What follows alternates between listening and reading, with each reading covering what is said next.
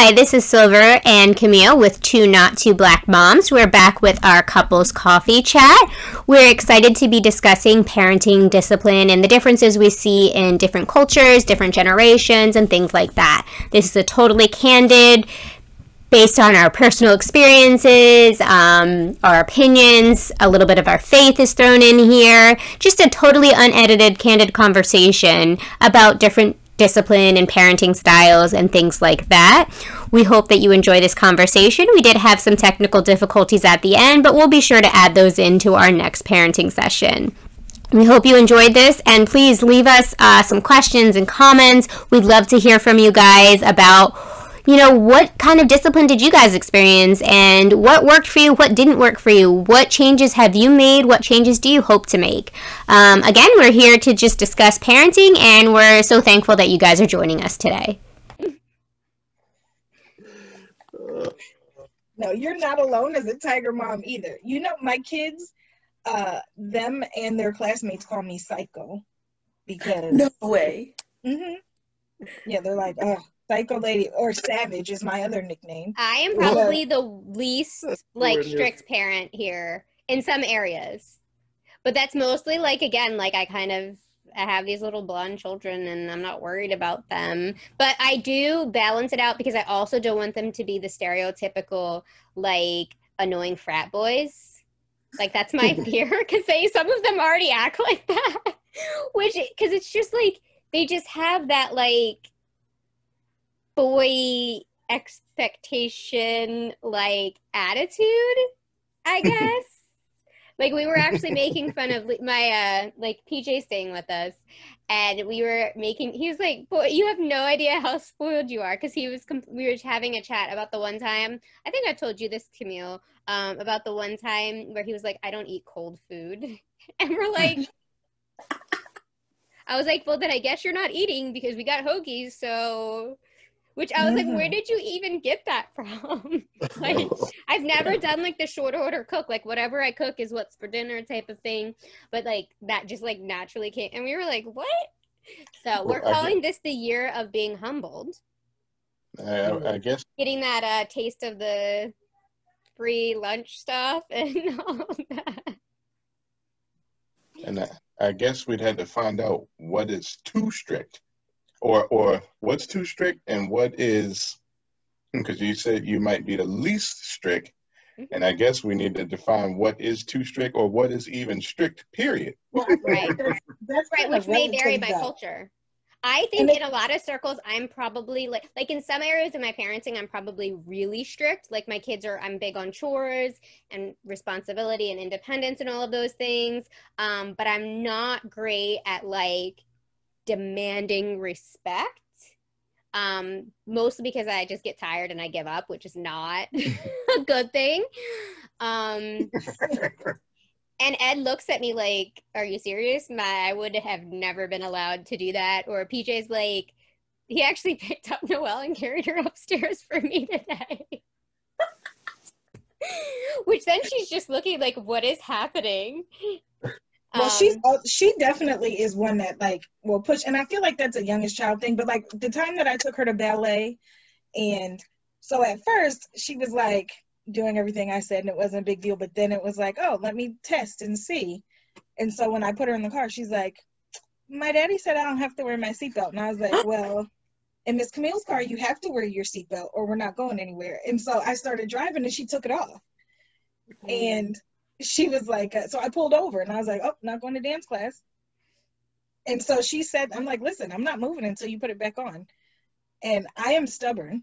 And I'm always and even with my own kids, when Benji was little and he wouldn't get into the car seat, he was a baby. And I was like, I'm going to win. I'm going to win. And you're just going to, and that's it. But that's a safety thing. That is one of those areas where I feel like I don't care how strict a parent gets, because it is better to be strict than your kid to be harmed. That's true. But it's with anything though, the kids know, even when I go to the school and all the kids are like, oh, we got to sit down and be quiet because here she comes, because I don't mind gathering any children that need to be gathered, because I'm like, you're kids and you need to be respectful and you need to act like a kid. I'm not arguing with a child. But see, my thing is, what's strict and what's just good parenting. So I have this thing, and I love to say it. You never, ever, ever, ever hear anyone say, "Oh, they're just too disciplined. Oh, I'm sick of them. They're just so respectful." You never ever hear that at all. You only hear good things about the people that are disciplined and are respectful. You only hear good things about them. So it's a matter of what is strict and what is just really good parenting.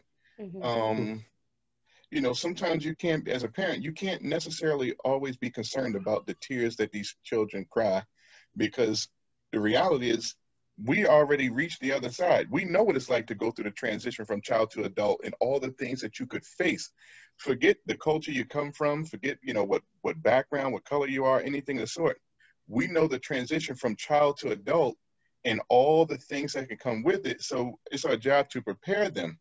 And so that's, it can, if sometimes it feel like it could be a fine line, but at the same time, it's like, what is strict and what is just parenting? I feel like for me, one of the things that I've always struggled with is I want my kids to always be respectful. And from what I've seen, they are very respectful with others, except for the little girl. We're still working on that one, but she's doing better. She was also 2 at that time, so, or something like that. Anyway, but it's like, I want it to be that order so they're prepared, like you're saying, where other people are like, oh, that person's very, respectful, and they're very, disciplined and stuff like that. And then that balance of, but I don't want to be that unnecessarily strict in areas that aren't necessary, because even if my kid goes down the perfect path and they get like the perfect career and they do this, but they don't want to come home for Thanksgiving dinner because they don't want a relationship with me, was I successful? It's definitely a fine balance, because I mean, there are times where kids are everybody has their own perspective of a situation. So there are going to be situations where, you could parent 2 kids very similarly, and one of them could see it very negative experience and one of them could see it as a positive experience, and we're all just kind of winging it a little bit. But overall, my goal is like, I want them to be prepared for the world, but I still want them to want to come home for Thanksgiving. Well, and also too, I feel like it all depends on the nature that you're doing it out of, or the spirit that you're doing it out of. Like, I am really big on explaining and character building. So I'll say, when you do that, it makes me feel this way, or when you do this, this is the end result, or this is why it's not okay for you to do this, like lying. And it could be something very simple. And I'm like, well, when you get older, you're going to want to go out and hang out with your friends. But if you're lying to me right now, I can't trust that if I let you go, that you're going to be doing what I said. So I'm trying to build integrity, whereas maybe in our generation growing up, we didn't get the explanation. It was just no, and maybe you got hit, or, or you got punished, or whatever, and it's like, so I do think that there needs to be a balance of that. And, because serial killers are the best rule followers ever. All the rules and do everything to the T according to what they've been told to do, but inwardly there's still a lot of ugliness and bad character, because it wasn't explained, like, this is why this is happening, this is your consequence for that. And so there are some things that, and that's why I said it's relative. There's some things that for us are non-negotiables, like the way that you answer an adult, the way that you talk to us, the way that you talk to each other, how you behave in school. Like, the boys know we better not get a phone call that you've been disrespectful to at school, because then it's going to be a problem. And that too comes from, like, I know my grandmother used to say, you want to raise your kids in a way that other people want to deal with them. That they want to be bothered. That's a really good thing, because I know, like, I don't want to sound bad. My kids are by no means perfect, but I remember my thing was always like, I don't want them to be written off for irritating, like inherently irritating or bratty behavior. Kid behavior, fine. Like, I get it. Kids, you know, are going to be kids sometimes. But I mean, just the general idea that they could be around a group of people and not like kind of knowing their place a little bit. I don't know if like of a better word, but like, you know, you've got the kids table at the holiday dinner and the adult table, and not that they can't interact, but just the idea of being respectful to the adults around them. You know, again, not like hard, fast rules. We're like a fairly relaxed group, but I think it's okay to respond like, hey, the adults are talking right now. Why don't you go do this if you don't need me? Or at least like with Noelle right now, the big thing is excuse me. You know, she does test. She's very rude at first, and then she'll go right from like that horrible rudeness to, excuse me, daddy. Like, so she's, you know, we're good there. But just that idea of, you know, that other people will want to deal with them. You don't want them to be the kid that people write off, because in some sense, then it's not even fair to the kid, because kids have to be kind of guided.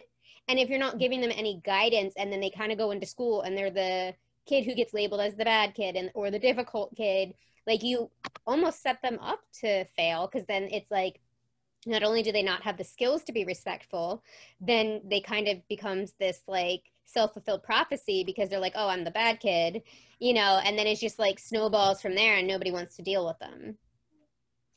Well, Jane, you were talking about being a tiger mom. Do you want to like expound on that a little bit? Yeah, you guys mentioned discipline, and I like just wanted to hide under my blanket and be like, this tiger mom just wants to like just shield. I don't know. I used to resent Asian stereotypes. I didn't even know the phrase tiger mom like at all. I didn't like, I think Drew had to tell me what it was like a couple of years ago. Like I was like, what's that? And he's like, really? And he just like looked at me and he's like, you. And I was like, what's that mean? You know, I'm like, what? There's like, I don't know. And so like, and I always do this. I like resent almost all Asian stereotypes. And then I'm like, oh, I think I resent them because that's probably like closer to me than I'd like to admit, you know? But there's a lot of, I don't know. I grew up definitely being disciplined with a stick. Not like literally a stick, the wooden spoon. But it was like definitely a process. It wasn't ever in anger. Like I was sent to another room to go think about what I did wrong. And then we would talk about why it was wrong. I remember this so clearly because it happened a lot. So we'd have to talk about why it was wrong. I'd have to apologize. I got spanked and then I got hugged to like, you know, like bring it back, you know, bring it back together. But it was a lot, like, and it was only me because I was the one that really needed it. My sisters did not really need to be disciplined as much as I needed to be. And like we had family members kind of like pull my parents aside being like, don't you think you pick on Jane a little bit too much? Or, you know, like, cause they thought it was crossing that line of too strict. But honestly, as me as a parent now and as an adult now, like I really needed it. And if I really am honest with myself, I was never, I never really got broken. Like I'm still extremely disrespectful in my heart and I'm still extremely rude with my parents. And they just tried the best that they could and we got through it. And I was 18 and moved out and we well kind of like each other now still. But when I think about like discipline for me as a mom, it's really hard too because we have two cultures here going on too. And like your mom is I feel like your mom is so different than my mom.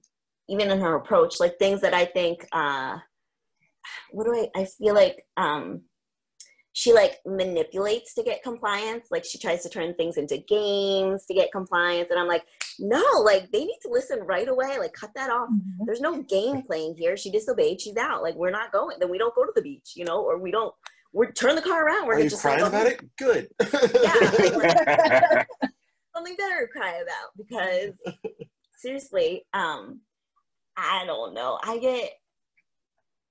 don't know. I do feel like I am a tiger mom at times.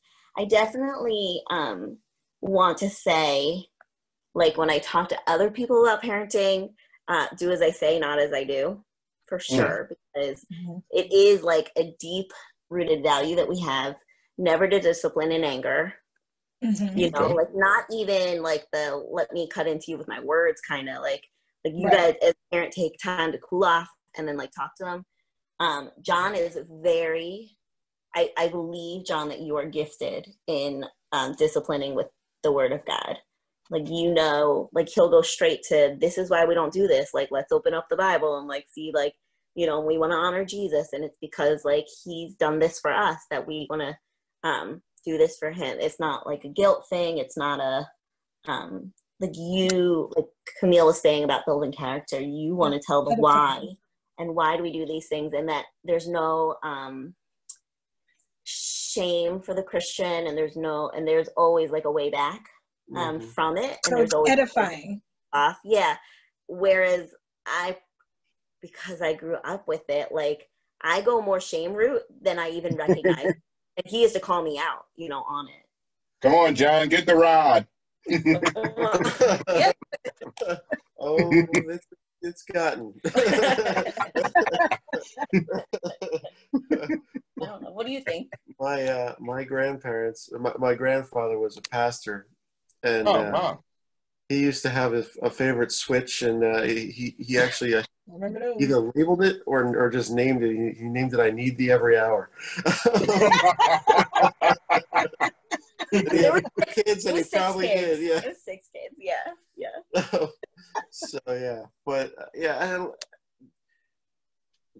Jane like comes out of, you know, she, like being out of Asian cultures. It's interesting, but she's much more Americanized than like prior generations in that way too. So it's not as sharp as maybe it sounds. But there is in parts of her family and extended family, like you can see like kind of like a shame culture, or just a performance based, very keyed in on outward markers of success, and feelings of inadequacy when those don't materialize with ease. And saving face to the public, like at least look like you've got it together. Right. Yeah. And I don't tend to chafe at that very much in one sense, in that I'm a perfectionist, right? So it's kind of like I naturally fall into those kind of trends too.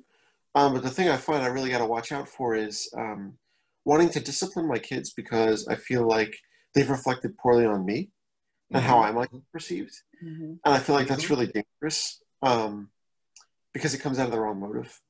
And because in truth, my kids aren't a reflection on me, but I mean, it's not always perceived that way. We all struggle with that, I'm sure, in terms of wanting, you know, the public view to be disciplined and in order and respectful, just like you're saying, because you're absolutely right. Like, no one ever said, I didn't like that guy, he was too respectful. Right? Like, I'm gonna write that one just, down, you know, no one ever said it, you know. So it's how do we draw that out of the kids without using shame, using the proper motive, tying it back to reasons why and elements of good character and biblical truth. Why should you have these things, do these things?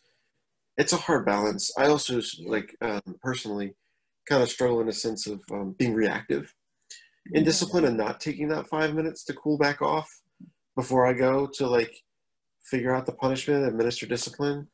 And so it'll come out either verbally or like they will have to be like, you know, they'll have to be like, you know, hey, hold up, you know, take a second, breathe. Yeah, I've definitely put the mom bar in front of him. Yeah, because many a time. You know, like, let's take a second. Yeah, you before you go address that. But you know, I think a lot of it depends on the kid too. Our oldest is a little strong-willed and persistent, so she got the excuse me. Yeah, she got the excuse me down, but she still hasn't figured out the context, right? So you're on a business call, you're in a very like intense adult conversation just between husband and wife in terms of like figuring out plans, just setting policy, right, moment by moment stuff, and it's like, excuse me, daddy, and you're like, can't, not now, like adults are talking, like, go do something. Shut it. and sometimes it's just really hard to shut her down, and she'll just keep at it. And she'll get really, really persistent and really ramped up. And then when you shut it down, then she gets so hurt. And it's so demoralizing. So again, like, we know where we want to be and who we want to be. But I mean, our parenting game is, our COVID parenting game especially is terrible right now. We're all winging it. We're all in, like, I think there's one thing that I kind of joked about with somebody. I can't remember. But there was, like, this meme going around where it's, like, boomers, did you hear she went to therapy? And then it's, like, millennials and Generation Z are like, yo, guess what my therapist said? So, like, I feel like, at least with this, like, shift in that, we can be like, listen, kids, we're not perfect. We need Jesus. We are going to fail at this. I'll pay for your therapy later if we need it. Like, kind of, and honestly, I think that might be some of the difference, because I don't know how everybody else grew up, but I grew up with this picture that, like, I had to be good because my mom was perfect. And this idea that the parent was perfect and they don't apologize, they're not wrong, they're always right. And if they are wrong, we kind of sweep it under the rug. We don't acknowledge a mistake. The shame thing was huge. And so one of the things that I've been really big on is when I do overstep, or if sometimes it's not that, they did deserve to get in trouble, but maybe I overreacted in how I delivered the punishment. Like, I might have been screaming at them instead of having that conversation, or being reactive versus taking that minute to cool down. So I explained to them, like, they were still wrong. Their behavior was still wrong. But I also didn't respond correctly. And I need to, and kind of that way of, like, still commanding, like, I'm still the adult here. You still did something wrong. Your punishment, you still get a consequence for your behavior. But as an adult, I'm still human. I'm not perfect. And I'm going to make mistakes sometimes too. And kind of giving that, like, realistic human nature to parents, I think can be helpful. And modeling to them, like, hey, I make mistakes too, and it's okay to make mistakes, but we have to try really hard next time to do better, because an apology without a changed behavior doesn't mean a lot. So I try to kind of model that and explain. I'm not perfect at the parenting thing. And I'm really good at teaching parenting classes and writing about parenting. But the actual application in my own life, because there's all these external factors of not getting enough sleep, or maybe forgetting to eat, or COVID parenting, or, like, all of these compounding, like a stressful day at work, like all of these variables are kind of thrown in. But I think, John, you made a really good point when you're like, am I upset because of, how I want them to be perceived, or did they actually do something that requires a response and a consequence? Or is it just me having an issue? So sometimes I think that also translates to, did I just have a bad day, and is their behavior irritating me because I'm tired, or is it irritating me because they're wrong? And I struggle with that. I've learned, like, headphones are my friend. I've learned, like, space is helpful sometimes. Things like that. I think it's just, like, a work in progress, but I feel like our generation, whether we over-discipline, under-discipline, all of those other things, at least we have the advantage of, we're like, hey, we don't know what we're doing all the time, so, like, here's a professional if you need to work this out, versus the idea that, like, we have to be perfect parents, or we know exactly what we're doing, or that whole, like, saving face thing of, I remember, like, I am so glad social media was not a thing when we were kids, because I feel like I would have the parent who would have laid out everything that I ever did wrong for, like, the world to see in an attempt to, like, make me do better. Like, that's how I would, like, honestly think that that's how that would have gone. And I really was I was Noelish without being hyperactive as, like, a little kid. But I was a pretty, like, chill child. But my brother was not. And I just get the impression that there would have been a lot of public shaming. So I'm thankful that we did not have the internet for that. But I think that, like, shame and public perception is something that I feel like our generation has gotten better at, regardless of culture. I mean, I think it's probably stronger in some cultures, but I feel like we've made advancements, I think, like, our generation in the whole, like, we're not perfect. Like, I feel like we had that advantage of, like, social media started coming on while we were parents, but, like, and there was that initial, like, oh my gosh, I got to keep up and do what everyone else is doing. And then we all kind of hit that, psh, it's all a joke. Like, the more I worked online, the more that I realized everyone is faking it. Everyone that publishes stuff online of, like, the perfect pictures and all of that, faking it. Because I've done pictures and, like, my background is probably, yeah, not pretty. You know, and I'm also convinced that anybody who gets, like, perfect YouTube picture videos of their children constantly is bribing them or, like, doing something insane, because I can barely get a picture of my kids. So, I mean, yeah, I think the idea that we're, like, have gotten over that, like, perfect parenting expectation that we're going to do this perfectly, I think that that is an advantage to our parenting and something we kind of have to, like, get away from, I guess. Well, I was going to say, when you were talking about the modeling, how, like, that is, it's very important. I've definitely said to the boys on a regular basis, like, listen, I'm feeling a little frustrated, or when you do this, when you're not listening, I'm really, really frustrated, but we do need to model to them how to deal with our emotions and how to move past, and how to, you know, how as an adult you should handle yourself while still giving them grace to be children, like, but also letting them know at the same time, like, okay, I get it, you're upset, but it's not acceptable for you to express it in this fashion. Like, you need to use words, or you need to, you know, go take a minute to yourself. But when you were talking about, you know, like the online parenting and stuff like that, we were having a conversation with some people the other day. And I was like, you know what? Our generation of people really grew up watching sitcoms and nobody watching us. We were like the latchkey kids. There weren't really moms home because everybody was working. And most of us parent like TV. And I think that that has a large impact on the way that the kids are nowadays, because on TV, you didn't really see anybody getting spanked, or, you know, like, they sat down and had, like, the Danny Tanner conversations at the end of the sitcom. And it worked. On it TV. Worked on TV. That's what I mean. It worked on TV. We were, you know, we were a little lied to. Right, and I think you can rationalize with your 6-year-old. Right, and I think people expected that, but not realizing that that's what we were doing. But one thing that you said, Jane, that John does is applying the biblical principles to parenting, because I feel like that for us has made a huge difference in the way that we parent our kids. Like, our kids are not perfect, but I can say that we've gotten really good feedback from people who've babysat them or the teachers at their school. But it's because we've tried to make that our base and foundation. Like, listen,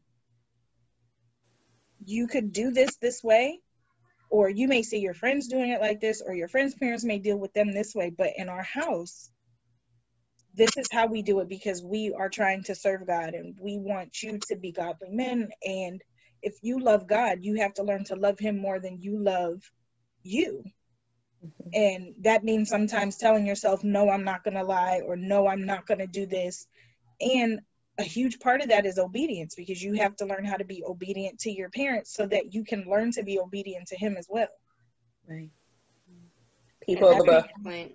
That's not always an easy thing. You know what I mean? Like, it's not easy always to discipline your kids. And it is hard, especially as a mom, to see them upset or to hear them crying about something. But, you know, back to the spinning it back around to the cultural part of it, I do think that some of that harsh discipline, or that the more stern, strict parenting that comes from cultures of color stems from a lot of, I know for Black people in particular, like from slavery and stuff like that, you had to teach your kids, like, it could cost your whole entire family their life if your kid was mouthy or disobedient and didn't listen. You know, and so that kind of strict parenting is always like, you do what I said the first time, or you come the first time I call you. you don't get a say so in anything, shut up and don't say a word, or, you know, like that kind of stuff, because it was life threatening all the way really up until what, the 70s maybe. And even really still today. Even today, and some, I mean, thankfully not across the board, but definitely it still happens. And one of the sayings we had in our house was, when I say jump, you say how high. Like, you don't question like why I told you to do this. Like, when I say jump, you say how high. Like, that's it. It's not, you know, up for the debate. But I was also the youngest, and I feel like they got tired of parenting by the time they got to me. So that usually happens. Yeah. But yeah, I think there was like that safety aspect. I know that my brother, so my family that I grew up in was 2 white siblings, me, you know, being fairly pale, and then my brother, who was black. And so I think that a lot of the times he was treated differently, but I think that some of it was out of fear, and not because there was any, you know, they didn't see him as anything different than, you know, their son. They didn't love him any differently. But I think there was definitely that level of fear that, you know, yeah, your friends might do this, but if you're with people who are doing something wrong, even if you're not doing it, you're going to be questioned first. You're going to be, the blame's going to end up on you. I even had a situation where I had a friend's parent say that she couldn't hang out with me because they were afraid that I was a bad influence, and their kid was the one who was drinking all the time. And it was just like the perceived idea, and never mind that their parents were in recovery, it was, they got the idea from me, even though they hadn't. I was like, you know, it might be that your parents are, you know, recovering, but sure, it was me, because, you know, clearly I was the one that would be the bad influence, you know. And some of that came from, you know, that perspective. My mom that adopted me, grew up, she was born in 1950, and when she was brought up, being adopted was like a bad thing. It was like a stigma. Even though it was within her own family, it was this idea that if you were adopted, you came from bad genes, you know, like there was something wrong with you. So like that was how she had been perceived, though her family was like, no, that's not how it is. But I think some of that stigma still existed when I was a kid. The idea that, you know, just by association, you're automatically bad. So there was that idea of, and then being the few kids of color in an area, the idea that you have to go above and beyond to fight all of the stereotypes. Like, you can't just be you can't do anything wrong, because then you fit into that stereotype or that statistic, even though lots of kids do stupid stuff because they're kids. Yeah. Well, while I think that this is a 2 or 3-parter, I do think there's so much on this topic that needs to be discussed and that can be discussed. You know, just 1, from culture, 2, the difference between male parenting and female parenting, how we as males respond to parenting and discipline, child rearing, compared to how mothers view child rearing, and how the two should and could balance out. And we have the spiritual aspect of it, because there surely is a spiritual aspect of it. John, you made a point about the children being a reflection of the parent, and I am one who believes that. I can't vouch or speak on behalf of some other kid out there, but when people see my children, if the children are acting up, you know what they say? They question the parents. They always question the parent, because children, it's our duty to, no one knows, they don't come out the womb knowing respect. They don't come out the womb knowing good manners and good character. That's learned behavior. Somebody's got to teach them. And we can't look and have an expectation that the teachers will teach them good character, good manners, and stuff like that. It's our job and our duty. Remind me to come back. And so it's like, and even scripturally speaking, it's our duty. There were people who, you know, in scripture, their children were running amok, and it hurt them. it hurt them. And these were people that knew God. So I do believe, and when it comes to the reflection, maybe us as men have a different viewpoint on that compared to mothers. And then also when I said about culture, like there are some cultures that may be tough on their children. I know places in Africa, like I ironically, I wound up, you know, in places that I worked, I've met a lot of people from Nigeria. Yeah. And so these guys are telling me, you know, about life back there in Nigeria and their parents and blah, blah, blah. And I guess scientists and stuff like that think that Nigerians had this special type of gene. And the one guy said, Sharif, listen, there is no special gene. He said, our parents just tear us up if we acting up. They don't settle for them having B's and C's. The expectation is A. And if they don't get the A, they might give them a pop. And so their discipline provokes them to reach far and beyond. And me and Camille often have a conversation about it. Sometimes, you know, which one is more beneficial? And I know, again, there's so much that we could talk about. There's a lot of spiritual aspect involved. And I also know that there's a lot of people who call on different gods. But the difference with our God is his whole thing is run by love. So that's the foundation with him. The foundation of love. And so all your discipline is building on the foundation of love. With us, people on that believing in other things, I can't speak for what their foundation is. Now, with that being said, me and Camille have had the conversation about some parents being really strict on their children and really keying in and focusing on their getting grades, schoolwork, and you got to be this, you got to be that. On the one end, when your child is like, I don't want to be a doctor. I want to grow up and be a piano player. I don't want to be some doctor or something like that. But on the one end, one might cry and argue the fact that I didn't want to be this. But then on the other end of the spectrum, when you become an adult and now you're able to afford this $800,000 house, driving this nice luxury car, and you're able to take your family on vacations and stuff like that, then one has to wonder, your parents, they have already reached it. They've gone from childhood to adulthood, and they know what it's like to go through having to worry about paying bills, worry about paying mortgage, worry about taking vacation and have the finer things in life for your children. So it's a tough balance, and it's one that's why I said this could be a 2-3-parter right here. Well, talking about that though, so I know that when I was growing up, I have always loved babies and always loved kids my whole entire life. And so what I wanted to do initially was to be a social worker. And my mom was like, you don't need to do that. They don't make enough money. And da-da-da-da-da-da. And she was like, you need to be a teacher.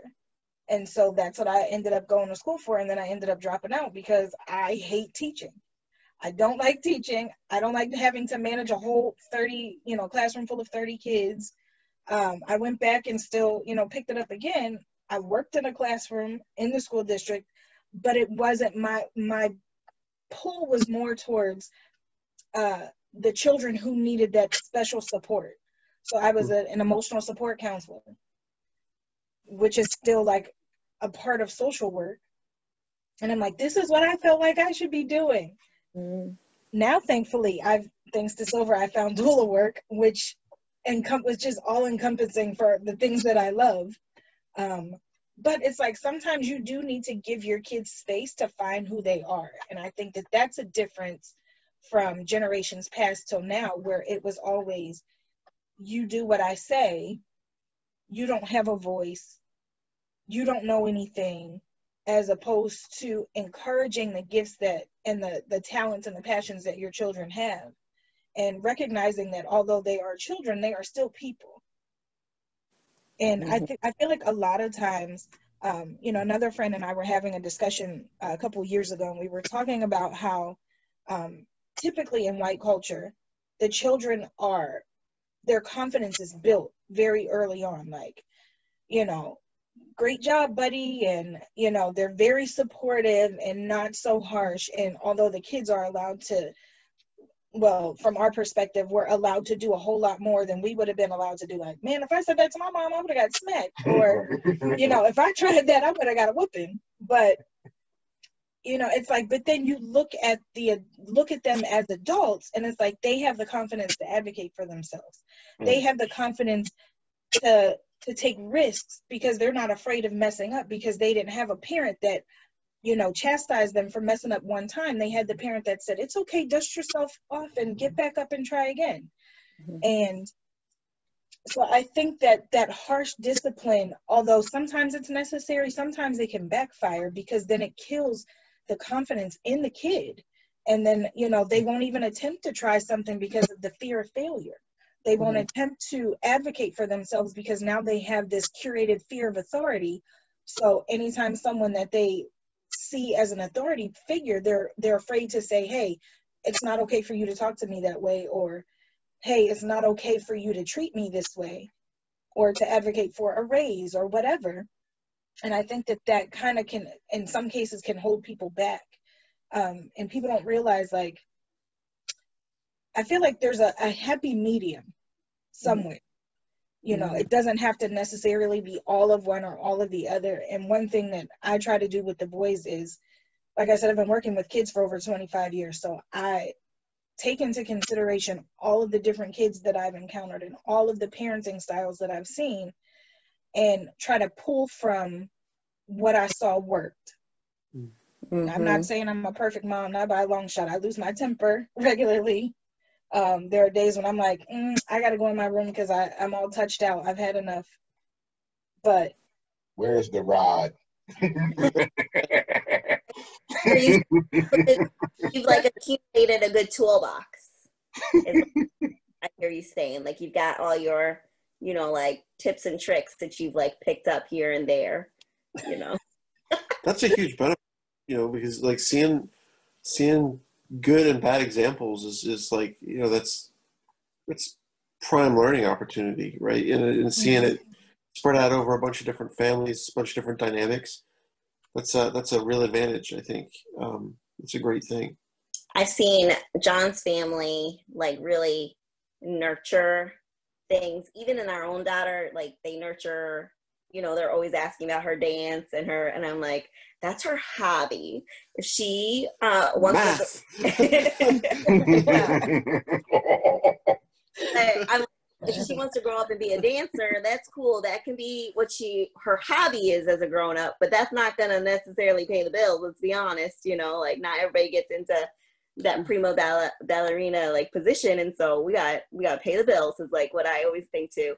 But John's parents are always nurturing that part of her and like wanting to like know. But also I feel like I have to, when we talk about coming from a biblical perspective, I have to kind of like calm what now I know is called the tiger mom in me. And, like think about like, what is my motive? Like, am I looking for my kid to grow up to be rich so that she can take care of me in retirement, which I think is the Chinese perspective. I'm like sitting here being like, why do the Chinese do that? Like, why do we, you know, I don't know. But some of it really is like you take care of the elderly, you take care of the family, you know, like the older people make sacrifices for the children. And then the children go and take care of the older people, you know, later on. But I want to like check my motive and be like, do I not want her to be a ballerina because I want her to, you know, be rich one day? Or am I really looking for her to find out maybe God did her to worship him with her day, you know, and like, am I game for that? Game for what he has made her for, not necessarily what I have already planned out for her to be, because I may or may not have already written her college entrance essay, you know. but that's the thing though, like I am a believer in, while we can have dreams about what we'd like to see for our children, God has a path already set for them. Yeah. And so who are we to tell them that? Because, and not to say that she shouldn't, you know, find something that can pay the bills, but also why not be able to nurture that thing? Because she could be the next, you know, prima ballerina. Right. You know, and it's like, so we have a son who is, although he's very smart, he is very much into music and dance, and he has been that way since he could crawl. He walks in the store and his music is on, he's dancing in the store. I have to threaten him all the time, cut it out. But I told him, I said, let him just do it. He's not hurting anybody. Right. I don't really care what other people think if they are being kids. Like, I don't feel like you got to walk like a man when you're 6. I feel like if you are feeling, what was the song he was dancing to? It was Gloria Estefan, and it was on the floor. And he's in the store pop locking as we're walking, and I got it on video. Because, you know, but I see that gifting in him, in that music, and I'm like, that's his talent, and I don't want him to bury it out of fear of it not creating more. You know what I mean? Because that's what's in him. And so while I do, you know, push for him to do his best, because that's also a biblical principle, we're supposed to do everything as if we were doing it unto the Lord. So yes, you study, yes, you do your best in schoolwork, but guess what? I'm also going to nurture that part of you that enjoys that music, because it's something that's in you, and if it's there for a reason. Now I will say that is one thing that music has been my life. He dances a lot, sings, everything, and that was me. I danced as a kid. I was a really good dancer. I sing.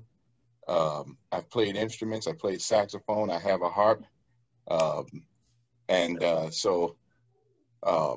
but that was something that I got concerned about image at a certain point. And it wasn't the cool thing after a while to be doing certain things, so it kind of fell off a lot. I kept singing. That was one thing that wasn't really nurtured. So I was a shower singer. I didn't start singing out in public until I was almost matter of fact, I might have been like 18, 19 years old. Matter of fact, even after that. And I just think about how much better would my skills be. You know, I am great, by the way, but, but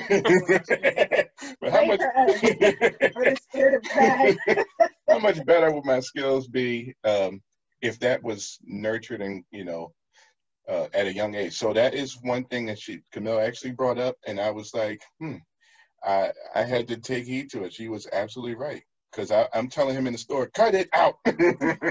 But, you know, she made a good point. Mm-hmm. I think because that for me, like, I'm the black sheep of the family. I don't think they would call me that, but I always felt like that because I did become a teacher, and that was like not good enough. You know, I went to the state school. I went, you know, and I was like, I'm going to do what makes me happy, and this is what I believe God made me to do. So now as I'm a mom, I got to remember that for, you know, my kids too. This is kind of on the dance note and like the music note. One of the things so I actually really, really respect my dad, because he is one of those people who can look back at his parenting and be like, wow, you know, I really could have done this, or I could have done that. Like, he's been very good at like seeing that, because again, we all wing it as parents. We're just doing the best that we can. So I really respected, you know, like his stance on things. But one of the things that he said is, so my brother is one of those, he's a natural athlete. Like, he could pick up a sport at any age, any type of sport, and excel. Like, with kids, like, he could start in junior high sports that kids started when they were 4, and he would excel. He was just a natural athlete. But he's like 5'6". So he was really, really good at basketball. And my dad actually says one of his regrets was kind of deterring him from playing basketball a lot because of his height. And then he's like, when Allen Iverson came out, he was like, what have I done? You know, just that idea, because we get so stuck in, you know, what things should look like. And, you know, sometimes we can limit our kids sometimes. Yes. You know, based on our own fears.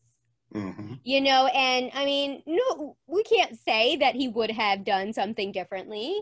You know, so it's not that, but just as a parent, he was like, you know, maybe I could have killed something in him that, you know, really could have gone somewhere, even if it was just a confidence thing, you know. And I remember I I wanted to be a model when I was little. I'm barely 5 feet tall, but I did model for local print. And I remember one of the times, like, my mom, like, really kind of, like, deterring me from that. And I actually don't regret that. Like, I think it was smart, but, like, there was, you know, now that I'm older and where I'm at and everything like that. But there were years where I was like, what could have happened? Obviously, I would not have gone Broadway because I'm 2 feet tall.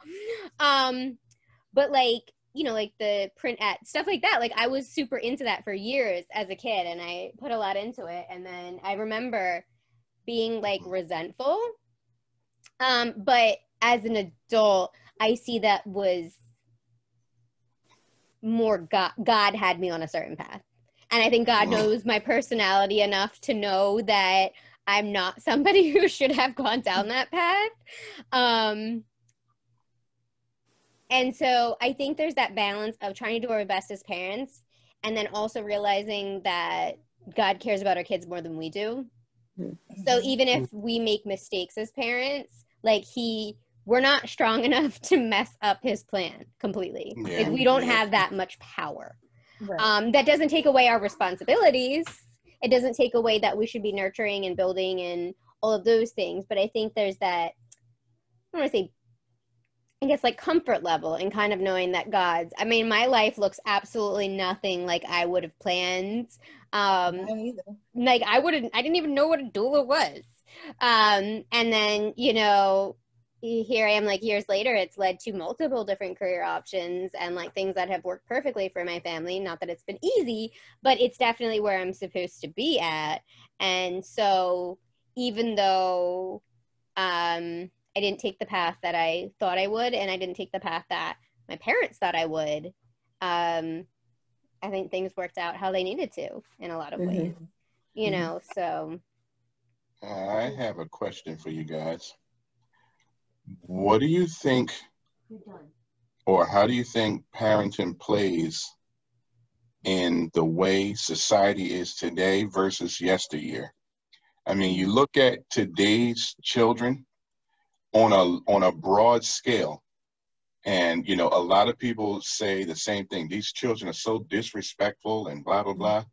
It's like, where does the parenting come in today compared to yesterday? Somebody mentioned it earlier about, you know, you say certain things to your parents and it's out of line and you might get the hand. So it's like, you know, for one, you know, it just makes me think about it a lot.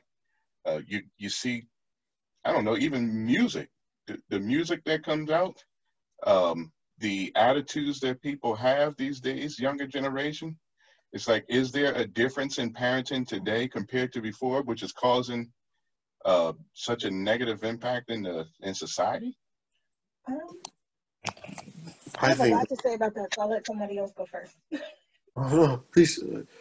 I think there's, like, a lot of factors to that. I mean, I don't know any of this for sure, but I think you touched on one of them when you were like, we were raised by sitcoms, you know what I mean? So there's a difference of style, right, that we saw modeled. There's a lot more divorce, so there's a lot more single parent homes without, like, the balance of a mother or father to like give different perspectives. There's a lot of socioeconomics, and then I think there was, like, an actual movement in the psychology community, like in the 70s, that really, like,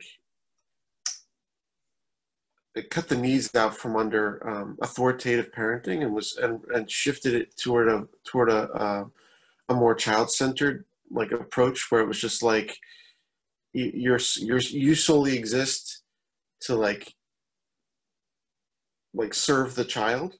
Right. And the wants of the child and the needs of the child and the dreams of the child, the emotions, and just to be used up and then discarded. Right. Like, and I mean, that fits with certain worldviews, right, that are very contrary to the scripture in some ways, in the sense of the scripture is going to tell you, you know, gray hair is a badge of honor. It's going to tell you that you respect your elders above, like, first and foremost, whereas, like, more of a, I guess, secular humanist progressive sort of mentality is going to say children are the future. It's only getting better and better. You know, they're more evolved than we are. You know, like whatever you want to say. You know, there's going to be a couple different threads in there, but it's going to sound something like that. And so it's going to be like now Jimmy runs the show, right? It's you know, now the kid is the boss, and they run the household, and they're allowed to openly manipulate situations with emotional outbursts and allowed to be disrespectful, and it just plays itself out. And people don't know how to actually have that biblical authoritative view and leadership in their own households, right, such that their kids can see what authority looks like and how God structures authority to make sure everybody's needs are met. I think I think, I don't know how to say it right, maybe, but I think like white culture and white progressive thoughts and theories on psychology and development and education have really played into that a lot. And I think that even with some of the more like affluent, like Caucasian sort of people, eventually the money gets used as the hook, right? Because I don't actually have just inherent authority, but I have the money, right? I got the money hook. And you're written out of the will, you're going to get your college fund taken away, you're going to get kicked out of your trust fund. Like, the kid still grows up entitled, they grow up overconfident, right? Because they've never been smacked down by an actual authority, and they don't have a proper respect for authority. So everything's questionable, everything's debatable, everything's negotiable. Right. Not a good mentality. Right. But, you know, that money hook, right? I've got that. But then sure enough, when you start using that hook, then and I didn't struggle with any of this because I know, I'm like, where's our trust fund? I didn't come from that, but my parents were very much in the way of, you're going to do what I say and you're going to do it now. And late obedience is disobedience. So you better get moving. And in kindergarten, figure out how to pay for college because we're not going to pay for it. Right. Well, we're too broke for that. Sorry. But, you know, and we were. But, you know, but there's this mentality that grows up. And then when you use money as a hook and the kid sees that, they learn that money and power are the same thing. And that money and power are the only things worth anything because they get you control over other people. Interesting. Right. That's a And really it good just, point. That's passed down. that's a real dangerous place to be. And I think there's a lot of people with a lot of power that think that way. Mm-hmm. Interesting point. The psychology even of like, let's be in tune with our children's emotions now was, you know, like the moms who are in tune with emotions would be like, no, husband, like, we have to be in tune with our kids' emotions. And he's like, emotions? Like, I don't know what to do with that. I feel like dads were put like in the back burner, you know, with parenting, and like the moms had to like, or maybe like the moms maybe like shoved themselves to the front, you know, and we're like, no, I'll handle this. I'm going to do this. And so the dads are like, well, I don't know where to be. And then, you know, we can sit here and complain, like, where are the dads? Like, where are the men? Like, disciplining the children. But they were kind of kicked out of stuff. We were told to sit in the corner and color. That's a good point. That's a valid point.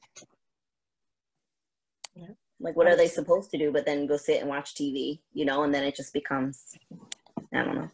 Right. So now here goes my long-winded synopsis of why children are where they are today. Move your hand. So I think a lot of it came from, John, you made an excellent point about how white Americanized psychology was kind of like the standard of, oh, no, I'm going to write a book and tell you what you should do with your kids, when in reality, a lot of the people who were writing the books did not have children or children of the age that they were writing about. That's the first part. And I think too many people bought into that, and it's the whole, I want to appear smart, so I'm going to tell you about all these books I read and use this to excuse my lack of parenting or the lackadaisical parenting style that I'm using because this book told me I should do it. There's that part of it. Then there's also parents were not as present. Prior generations, there was at least one parent in the home. So kids didn't get away with a whole lot more, and there was more the village mentality of parenting. So if your neighbor saw you doing something, they might smack you on the tush then come tell your parents, and then you were going to get it again. And so you knew, I better not do that, because Miss Johnson down the street is going to come back and tell my mom or my grandmother or my dad, and I'm going to get it. Parents and teachers were allies as opposed to enemies, because if my teacher had called home and said, hey, Camille was rude and disrespectful, my mother would not have cursed out the teacher and be like, that ain't my kid, and da-da-da-da-da. She would have brought me to the school and would have talked to me and said, she would have talked to me, and, well, she wouldn't have talked to me. She would have been like, go get that switch, and we'll deal with that, yada, yada, yada. So there's that part of it. And it's like, there is a huge generation, like I would say from the early 90s, generations of children who were taught, you don't have to do what they said if you don't